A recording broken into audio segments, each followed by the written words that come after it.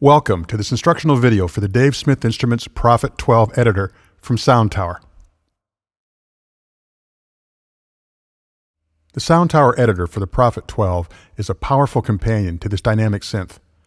Working in complete harmony with the hardware controls on the Prophet 12, the editor provides an alternative way to control the creation and saving of your original programs. Additionally, the editor provides a number of features not available directly on the Prophet 12 that will enhance your user experience. It's not the intention of this video to explore every individual parameter of the Prophet 12, nor to be a definitive tutorial on sound creation and development. Please refer to your user's manual to gain a clear understanding of the many parameters and controls available on the Prophet 12. So let's get started. Before we can use any of the editor functions, we have to confirm that the Prophet 12 editor is communicating with the computer. There's a separate video covering the details of this setup. Please see the Prophet 12 video, MIDI, Global Settings, and MIDI Communication. To quickly review, select MIDI, then MIDI Setup. Be sure the Prophet 12 is selected in the MIDI in port and the MIDI out port, and the Prophet should appear online. If this isn't the case, please refer to the full video on MIDI Setup to be sure the Prophet 12 has been configured correctly. We'll take a look at all the menu items in the editor later, but let's set up one user preference now. Under the Prophet 12 menu, you have Preferences and About. In the Preferences, you can manage how the editor responds to user actions. Mouse wheel value adjustments sets whether you scroll up or scroll down to increase number values. Knob value adjustments sets how you adjust the knobs on the editor. When you set to circular motion, you adjust the knobs by clicking on or near the parameter you want to adjust and move the cursor in a circular motion. If you want to make finer adjustments, you can click and move further away to track a larger circle, thereby giving you greater control. Change the setting to linear, vertical motion. You can click and move up and down vertically to adjust the value. Change the setting to linear, vertical, horizontal. You can click and drag either vertically or horizontally to adjust the value.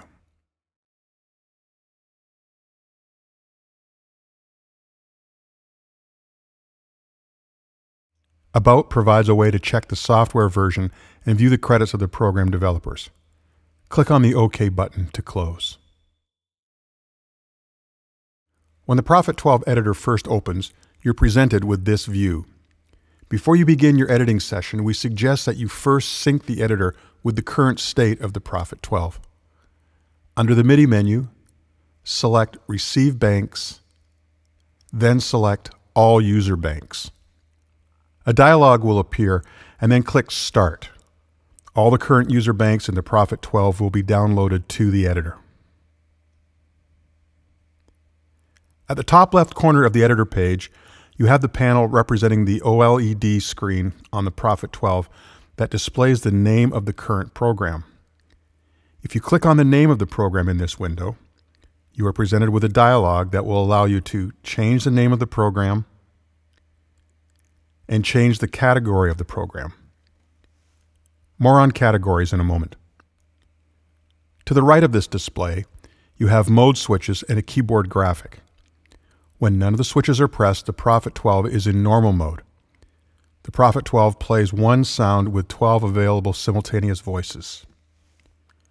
When the A+B switch is pressed, you are in stack mode, and you now have a single sound with double the oscillators, filters, envelopes, and other controls for more complex sounds. In this mode, you have 6 available simultaneous voices. When the next AB switch is pressed, you are in split mode. In this mode, the A parameters controls the sound that is played below the split point, and the B parameters control the sound played above the split point. To adjust the split point, click on the keyboard graphic. A larger keyboard appears, and you can click on any note you wish to define the split point. The note you click on will be the first available note on the upper or B voice. Next, you have a navigation bar that allows you quick access to all the various groups of related controls and other features. If you expand the default window size, you will have access to a scroll bar and buttons that provide an additional way to move across the editor panels from the oscillators page all the way to the arpeggiator page. Sliding or clicking all the way to the right returns you back to the oscillator page with the additional feature of displaying the sliders plus a great XY pad not available on the Prophet 12 hardware. Starting with banks, here you have a complete listing of all the programs in the Prophet 12. There are 4 user banks and 4 factory banks. You can select any of the available banks and click on any of the programs to recall that program in the Prophet 12.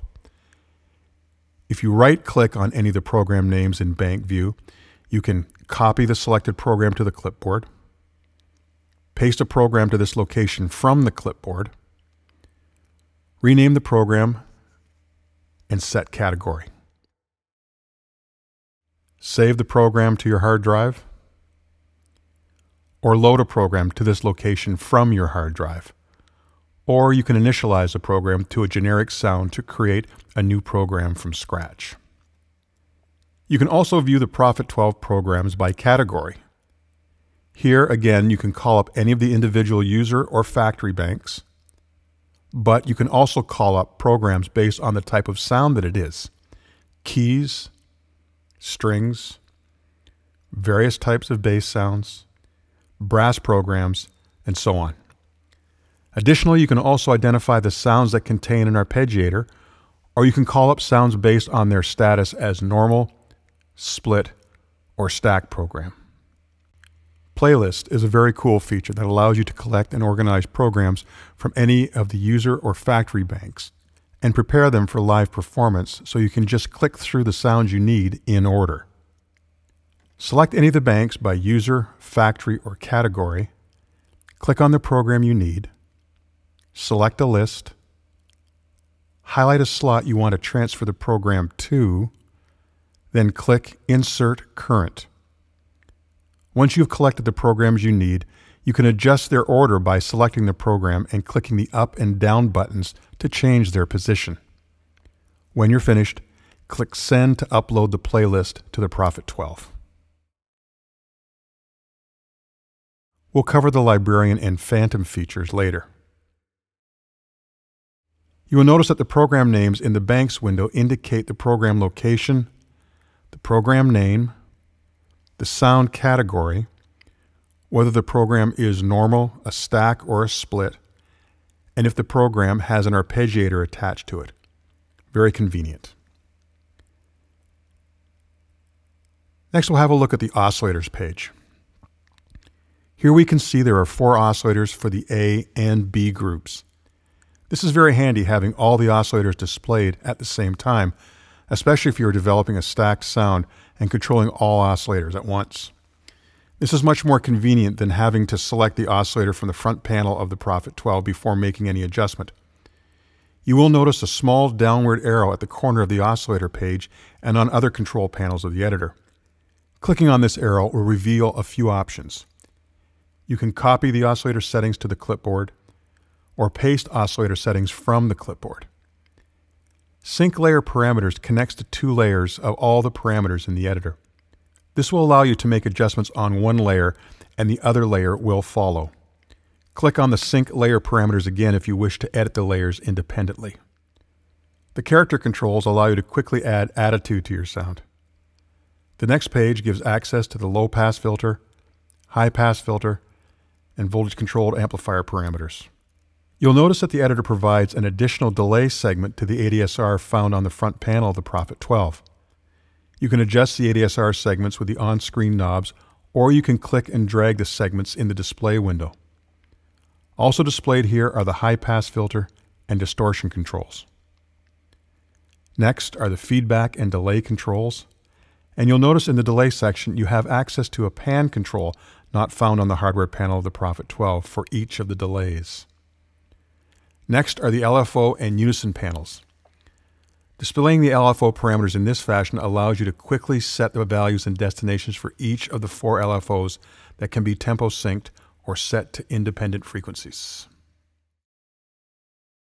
Envelope 4 and Envelope 5 have the additional delay segment parameter available on the editor, a graphic display of the envelope shape, and destination routing. The modulation page provides a quick and convenient way to set source and destination paths, as well as the amount each destination will be modulated. The arpeggiator page provides a powerful way to customize patterns to be played by the Prophet 12. Under the Parameters menu, all the Prophet 12 editor panels can be called from here as well. There are keyboard shortcuts provided for your convenience in navigating through the editor. For many users, being able to grab hardware controls for some functions may be better for certain tasks. Other functions in your workflow will be significantly easier using the editor. When you do make adjustments on the front panel of the Prophet 12, the software responds to hardware input. Use whatever combinations of hardware and software control best supports your style. Let's run through some of the features of these pages in a more detailed way while editing a program in the Prophet 12. Okay, let's take a sound that we really don't need here. I think we can do without that one. And initialize it. And turn it into just a normal single sound. Let's go out to the filter first here. And just make a few adjustments.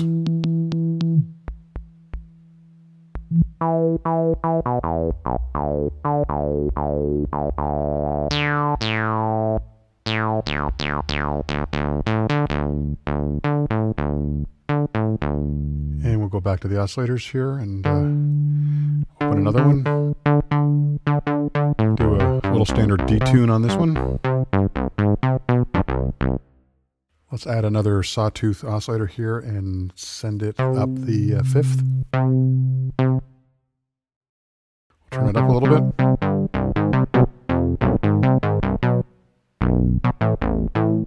And we'll do one more sawtooth down the octave.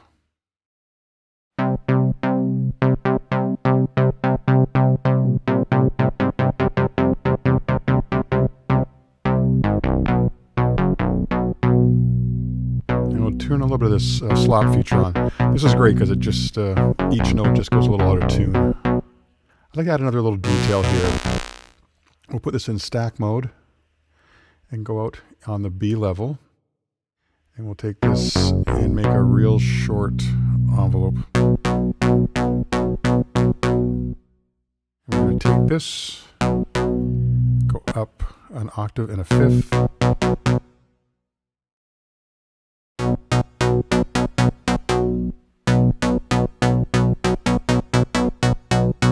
There we go. Turn this into a sine wave. And we'll put a little bit of meat on this. That gives us kind of a Hammond percussion. We can change the timbre a little bit.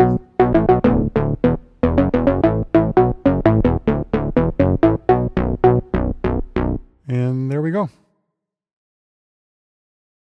A quick note here. Edits you make will not be saved to the program automatically. Edits are performed in a buffer that will not be saved unless you execute the write program command under the edit menu.